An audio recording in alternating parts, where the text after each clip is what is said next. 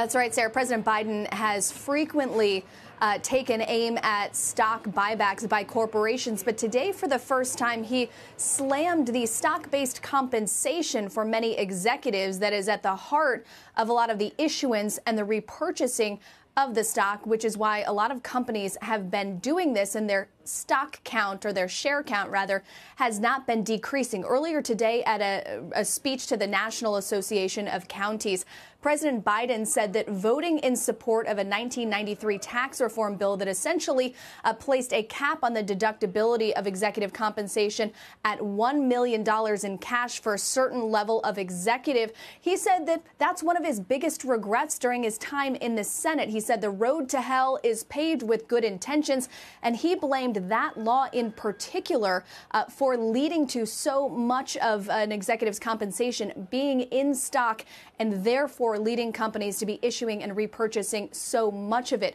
Remains to be seen whether this will be channeled into any policy actions by the White House or any calls on Congress to change some of those laws. But certainly, Sarah, it is the first time that President Biden has made that specific argument. I know many executives are taking notice. Back to you. Kayla Tausche. Kayla, thank you for the update.